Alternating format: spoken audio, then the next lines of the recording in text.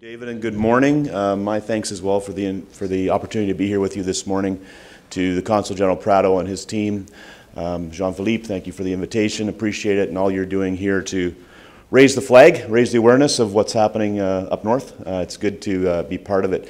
It's also an honor to follow Dr. Isaacs. In my 15 years of doing business development for companies coming into the market in Western Canada, I've always had a lot of respect for Mr. Isaacs' work. And he truly is a unique gem for us in Alberta. Knows the depth of knowledge, as incredible as everything you just heard was, it goes much deeper than that. So if you have questions around specifics with regards to how this is all done and how it's been done for years and how it's evolving and developing from a technology point of view, environment and so on, he is a wealth of information. So look forward to lunch and all the technology and environmental side of things, which would be great. So thank you. So my little portion here of this morning's talk is to do with the supply chain and how do you actually take advantage of these opportunities. We often go around the world and we talk to companies about the oil sands. We talk about how big they are and how much is going on and how big the trucks are and all that fun stuff. But really, at the end of the day, when companies come to an event like this, they want to know, so what? What does that mean for my company? What does that mean for my product or my service or my technology or my innovation? Where does it fit? How would it actually be used in the oil sands? How do I actually figure out who to talk to and who to deal with? And how does the supply chain work? And et cetera, et cetera.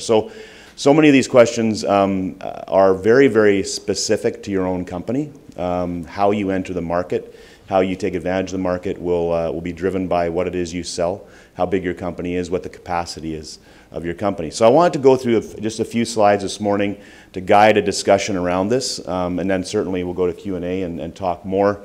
But let's talk a little bit about the supply chain, how it works, how it integrates.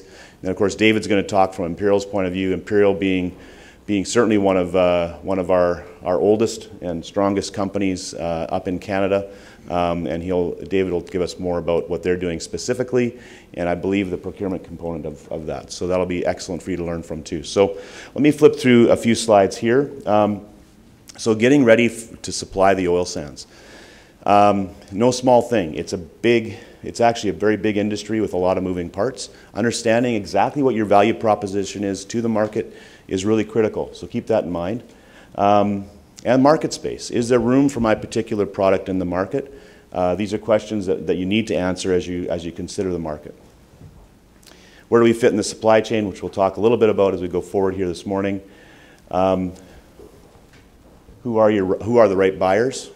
And it's not always obvious. I know a lot of companies we talk to want to meet Imperial Oil, they want to meet Suncor, they want to meet all the big boys. They don't always buy everything, so be aware of that and know who your buyer is.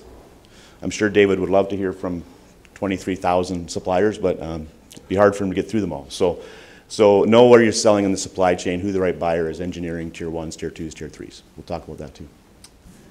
And I'm sorry, I'm seeing, oh, I can look right here. Innovation, I'm so smart. Huh? Thank you. I was just trying to see around the light, more fun.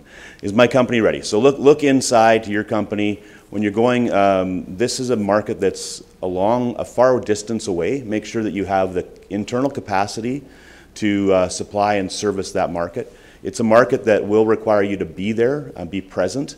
If you try to fly in, fly out of this market, it'll be a real challenge for you to have success. You can achieve some success with that, but it really is not a great strategy for market development. So a little bit about Rainmaker. We started in 2007. My background is with government as well. I ran the British government's office in Alberta for 5 years, and then eventually we came together, my business partners and myself, Lois Mitchell and Tim Cosmic, who used to be an executive for a heavy oil company, sold it to Shell in 2006, and together we started Rainmaker to help companies take advantage of the marketplace. And have been working on this ever since. And really, our focus has been highly the oil sands. It's probably 80% of our work. But we do have offices. When David said offices here, He was actually referring to New York, just so we're clear. We don't have an office in Pittsburgh yet. It's my first visit to Pittsburgh. It's a lovely city, and I've enjoyed it so far. So who knows? Josh travels. Josh is in the region. He's based in New York. So, but certainly we are here in the region, if it's a big region. So anyway, so let's talk a little bit about the challenges, because I think this highlights where the opportunities may lie. And you may have heard much of this, but I'll reiterate some of it. Access to markets for the end product. We've heard about this. We've heard about pipelines and the delay on pipelines. Rail is filling that gap as quickly as it possibly can. We don't know if rail can do it all. Rail does offer a lot of advantages to pipe, including optionality for the end product, which is interesting. So if you touch on anything to do with rail, we've already talked about some of that. There is opportunities within the infrastructure development for rail transport in Alberta. But this does open up different opportunities. Of course, the pipelines, well, from our position, the pipelines will come with time, and that'll open up new opportunities as well.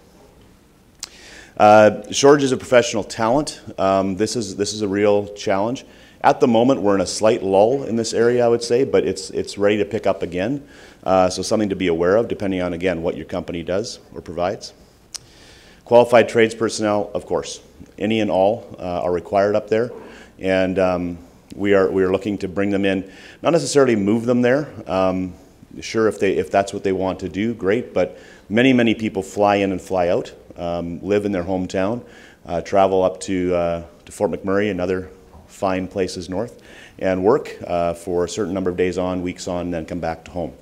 I think Suncor is the third largest airline now in Canada, I believe. So their fleet of jets flying people all over the place. I believe they're the third largest airline after Air Canada and WestJet. So it's become quite a large endeavor. They have a number of jets, and most of the companies do. I'm sure David could speak to that too.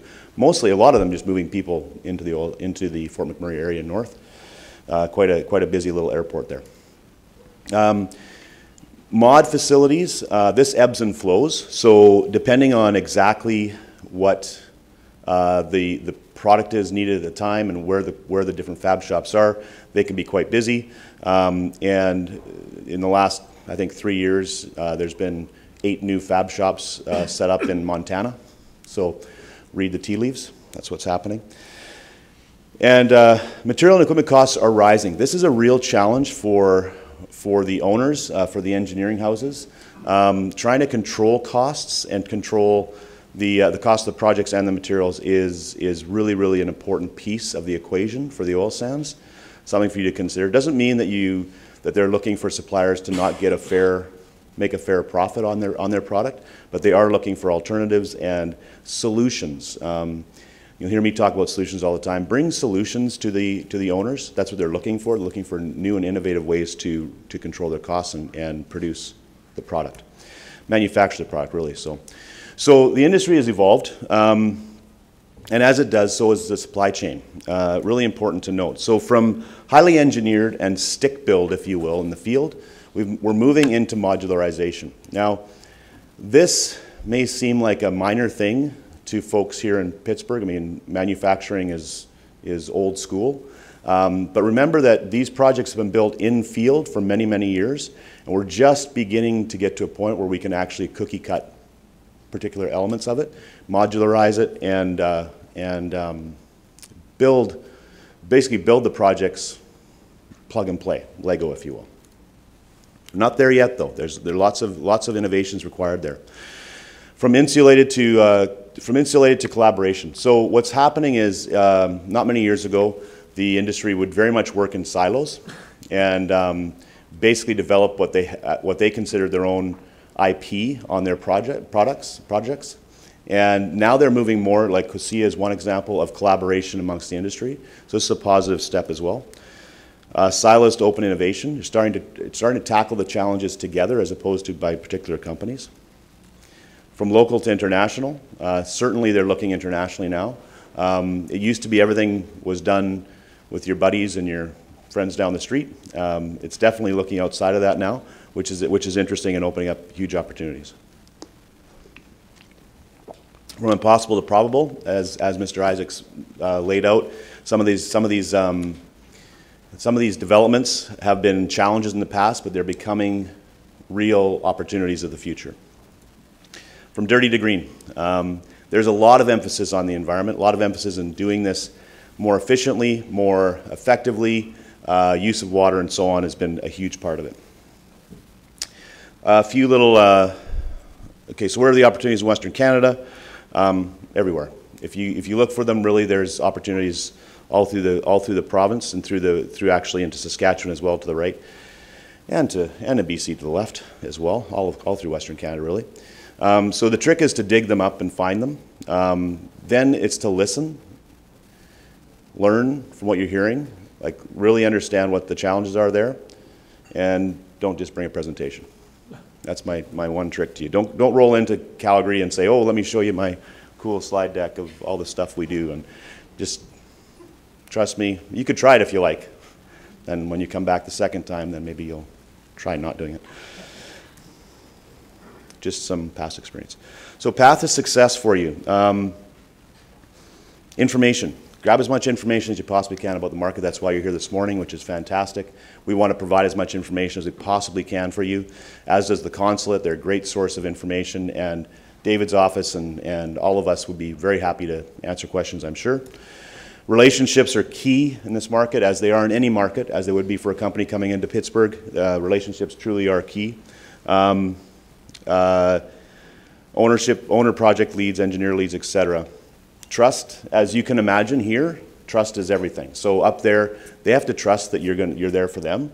They've trusted their friends and colleagues for many, many years, and now they're going to trust you. And you're walking into their office trying to build that trust. So remember that that's a very important part, and it can be used positively or negatively. Sometimes trust in the market leads them down roads where they make mistakes as well. So build the trust. It's very, very critical in this market. And that'll lead to success. But define the success that you want out of the market is always a key point. Okay? So strategic development, who you need to know. Market intelligence is critical, but then test the data you get as it applies to your company.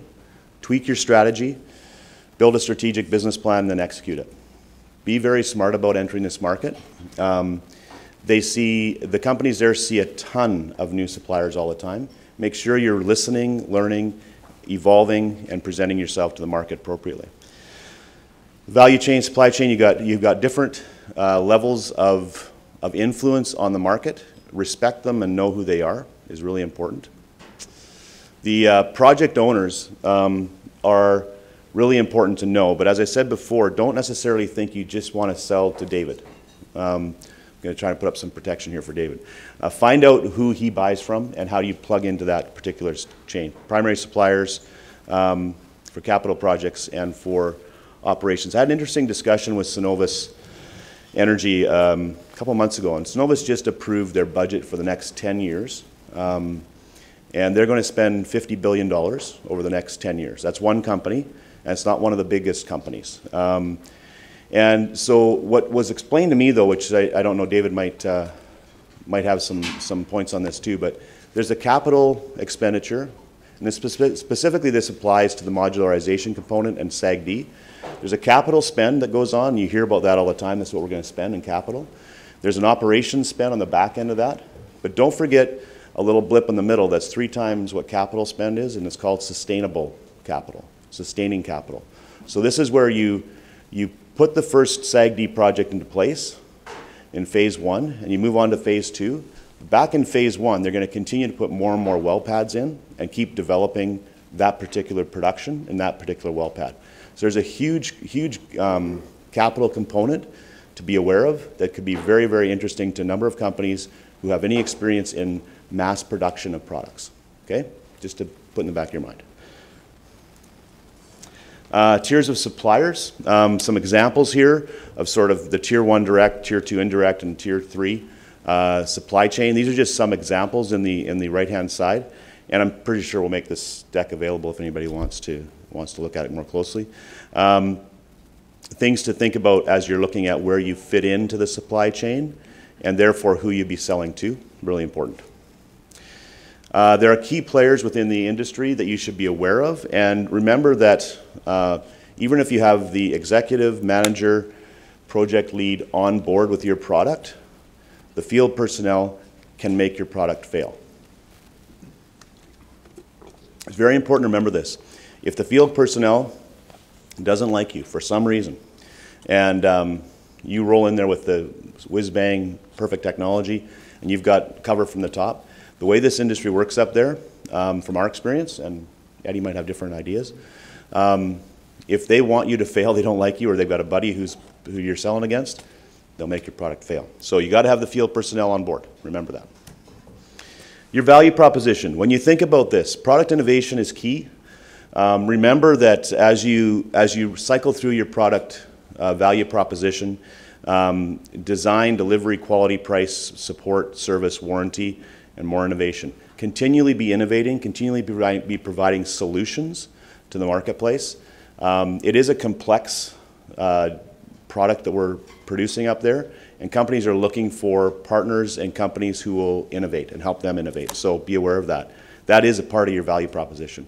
If you just want to say, oh, this worked really well in Texas, I'm sure it'll work here, probably it may not work. We had a company out of, well, maybe I won't tell you where they're from. We had a company out of the United States, big place, come up with a particular product that simply wasn't required in the market. Because of the way we build things, they have a huge market in Texas and the southern states for their particular product. And again, I don't think I'm going to mention too much about it in this room. But basically, we knocked on doors for months and had no traction whatsoever with this product. Great product in the States, but sometimes the product just doesn't fit the market. So be aware of that. Make sure you're not just pushing a product, but looking to push solutions and innovations. That's what sells. Okay, very quickly on to pre-qual. I'll try to get through this really quick. I know we're on the end of time. I see that, David. Just some things to remember as you go through pre-qualification. These are important steps, and there's much more to be put here, but again, we'll make this available to you, seeing as I'm getting the hook. Information, resources, some more information here. One of the better private sector project information sites is that Oil Sands Navigator.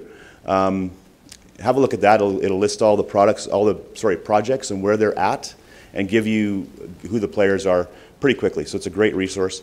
The other ones there are products that Rainmaker has developed. You can certainly have a look at those, and they're on our website, but also the links are here. And I'll end with my top 10 in honor of Mr. Letterman resigning, I suppose. So top 10 secrets to success in this market. Learn about the challenges of the resource. That's what you're here to do today, which is great, but keep learning about it. The challenges seem to change all the time, and we were talking about that last night at the reception. What we were looking at 5 years ago is not what we're looking at now. So be aware of the challenges and the changes that are happening, and the challenges of this particular resource.